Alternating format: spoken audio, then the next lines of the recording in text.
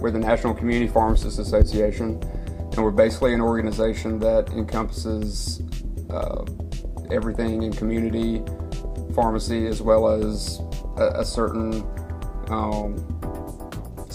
central focus on independent pharmacy. I heard a lot of good things about NCPA, and I just had to see it for myself firsthand. So I went to the meetings, and I was just like, wow, I actually get a lot out of these meetings. There's a different niche that each meeting is kind of focused on. For instance, we have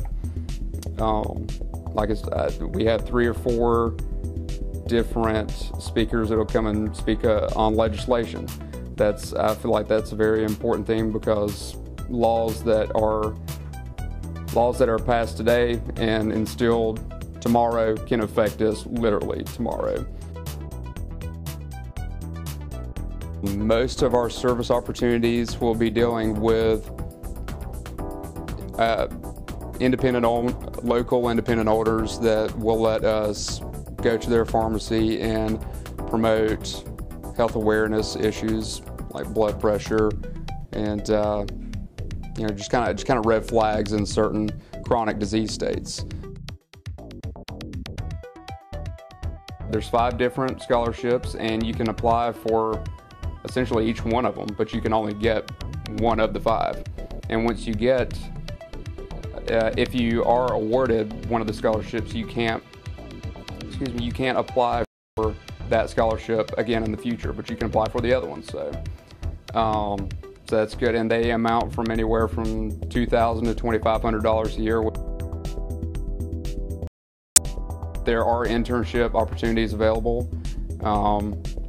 I believe the internship is located at the national headquarters in Alexandria, Virginia.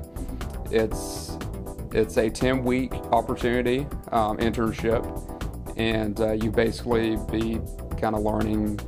It would be more of a learning process of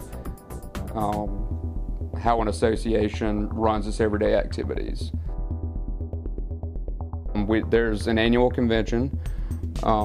It's usually held around mid-October. A lot of them are held on the East Coast, but this year the convention was held at San Diego.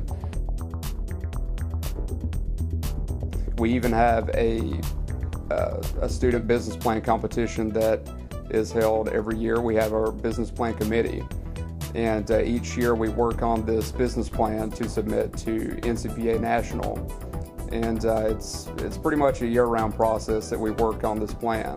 We actually made the top 10 last year for the national team, and I got to present that at convention last year.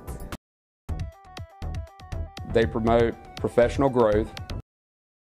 They promote leadership qualities in students and make it known that you need to fight for your profession. Whether it's at the or just writing a letter to your senator or state representative.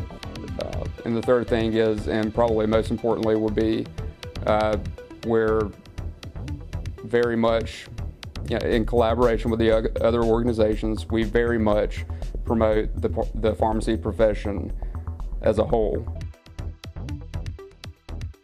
If you are interested in independent pharmacy at all, or as I mentioned earlier, just anything to do with independent pharmacy, working in a small business, and just wanting to learn more about that approach, that we are definitely the organization that you want to look into.